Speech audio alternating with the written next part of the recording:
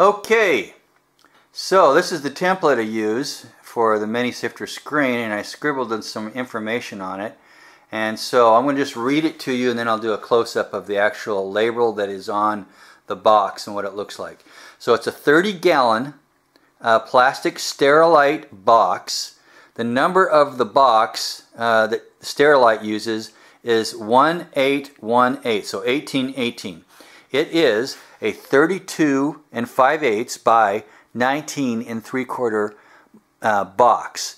Now it has a barcode on there on the label, and Walmart uses that code, and it is 73149818886.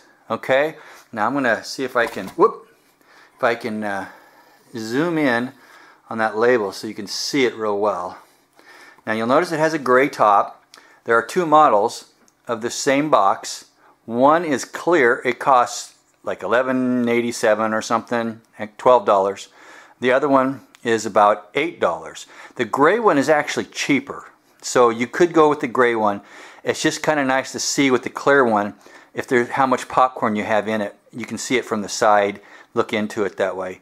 But you know, it's $4 more, so to get the clear one.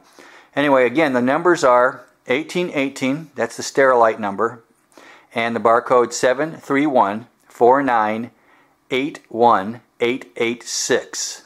And that should help you out. All right, talk to you later. Bye-bye.